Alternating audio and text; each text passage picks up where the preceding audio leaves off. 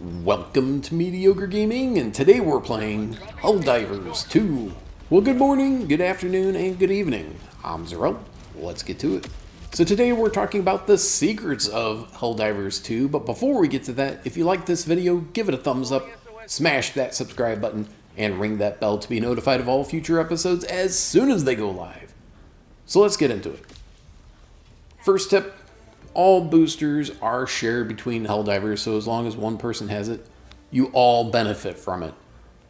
That's a gimme. In addition to that, ship modules always travel with you. So it doesn't matter who's hosting, you always get those upgrades that you've paid for. Next up, except for the backpack and support weapons, everything is shared between Helldivers. So it doesn't matter who picks it up as long as someone picks it up. These include samples, war bonds, requisition slips, and super credits.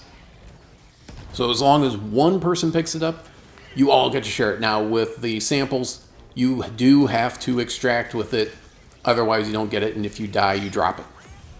Next up, depending on how long you're in a mission and how many monster generators there are, it will get more hectic. So if you're in a 40-minute match or mission and it takes you 40 minutes before you get out, it's going to be more hectic. There's going to be more bugs or bots in the mission. Additionally, if there are more monster generators, so nests or outposts, it will likewise get more hectic when you're trying to get out. So try to do the mission quickly, but also thoroughly, and take out those generators, as well as finishing the mission quickly. Those things will help you out. So if you're having problems where you're getting overrun at extraction, this will help you.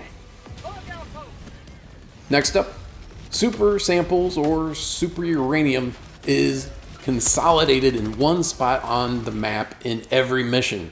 You're going to look for this rock that's jutting up that kind of looks like it's covered in spider webs, and all of the super samples are going to be there. So you either get all the super samples or none of the super samples. Now, depending on the mission, there may be a couple of spots where there is a rock that looks like this, but only one of them will have the super samples. Next up, we have weapon options. Holding down the reload button, which is square on PlayStation, will bring up different options for your weapon. So semi-automatic, automatic, rate of fire, flashlight, as well as possible scopes, depending on what the weapon is. So you have different options. In addition, you can also fire it in third person or first person by hitting R3 or the respective button on your PC. All right, next up, and probably one of the most important ones, is that items can be shared between Helldivers. So go to your backpack button, whatever that is, that's down on the D-pad, hold that down, and that accesses that. You can drop your backpack, you can drop your support weapon, and you can drop samples. So if you're trying to help someone out, someone goes down, they had a support weapon and or backpack, you can pick that up. If you don't already have one, travel to some place where it's safe, bring them back in, and then drop those items for them, and then they can pick those up. Now, as an honorable mention, it is a bug. It's not really a secret.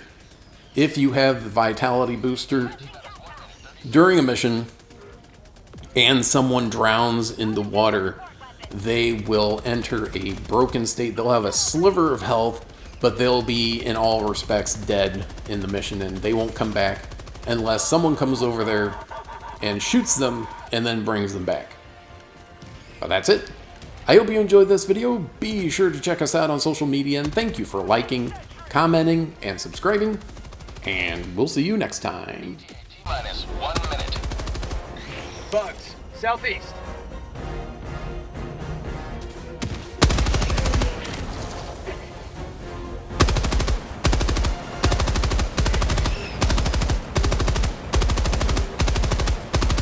Last reload.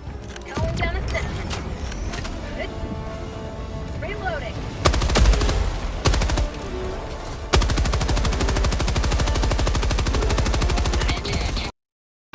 ステーション